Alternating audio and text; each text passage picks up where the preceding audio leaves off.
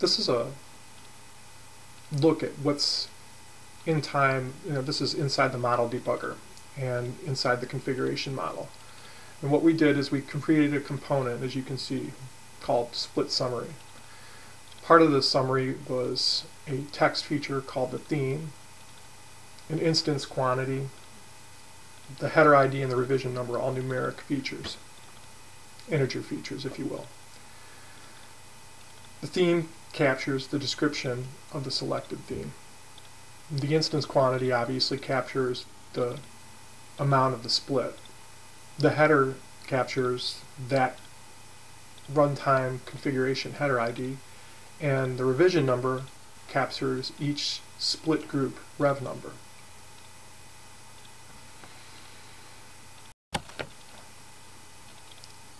Inside the user interface, this is a screenshot of a small portion of it.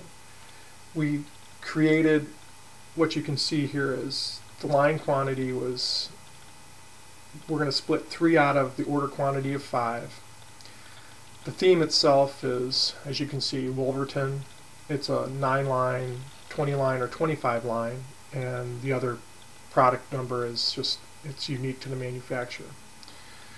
And what we did is, as this line was saved, part of the extension was used to rename the instance itself, and we concatenated it with a couple of static text features. So you would have split quantity is equal to 2, and it's the Wolverton 9-line, 20-line, as you can see. And all we did is we renamed the name of the instance.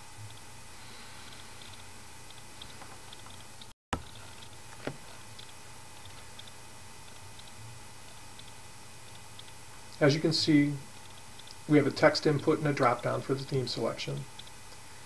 And the Save Split button, or the custom button you saw, basically fired an event that called the extension. The instant management table we used is a standard Oracle instant management table. We just basically got rid of the Add Configuration button and slightly customized it.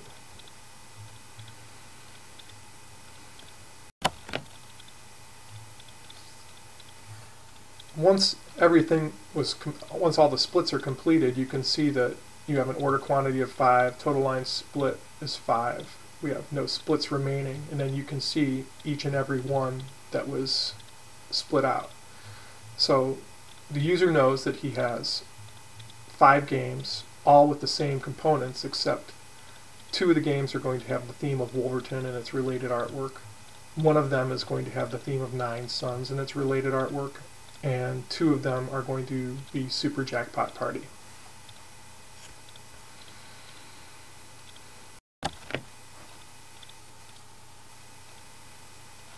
Let's take a look inside the non-bomb model after all these splits have been taken inside the model debugger.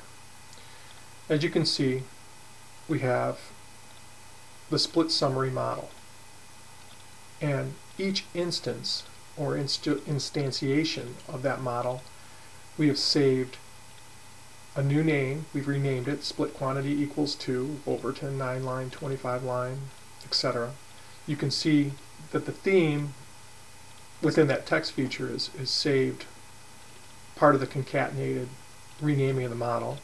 We've also saved the instance quantity and the header ID that was generated and the revision number.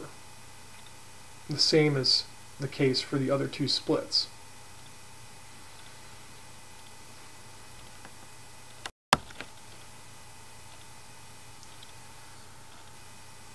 So we've configured the 5 games, we've split them the way we want to, and we now say save configuration. All the split quantities are accounted for in the order as an order management with an entered status. As you can see, you still have 5 games listed, because what's returning to the lines initially is nothing more than the final configuration with the final theme.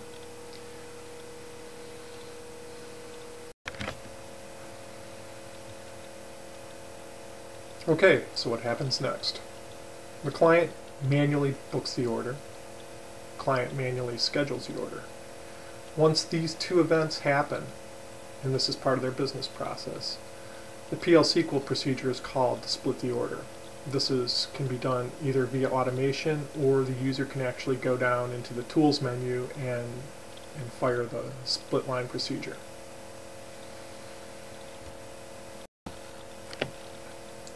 As you can see, once the procedure is completed, we've ended up splitting the game into its desired assemblies. So then now it can be progressed and sent to manufacturing.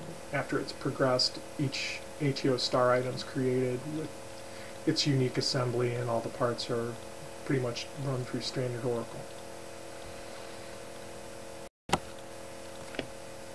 Let's take a look at how the PL/SQL flows. When the process is called, basically we look at the order that needs to be split. The procedure gets the revision number assigned for each instance, and we end up updating this quantity for each split in CZ config items. This is within the actual table. At this point in time, there's a decision to be made. How many splits are there? If there's just one, somebody orders 10 games and 10 of them have the same theme, there's no reason to run this PL/SQL process. Basically, the number of splits is, we take a look and we say, just update the order lines to point to the correct revision number, and that's all that's done. If the number of splits is greater than 1, which is 90% of the time, it's going to loop through the splits, update the CZ tables, and create new order lines with the standard API. Once this is achieved, the split line process is ended. This is a pretty bare bones look at how this flows. It was actually a pretty complicated piece of code, but the clean part of it is it uses just a standard API, and all we're really doing is manipulating the CZ tables so that we have a clean flow back to each split line and the order itself.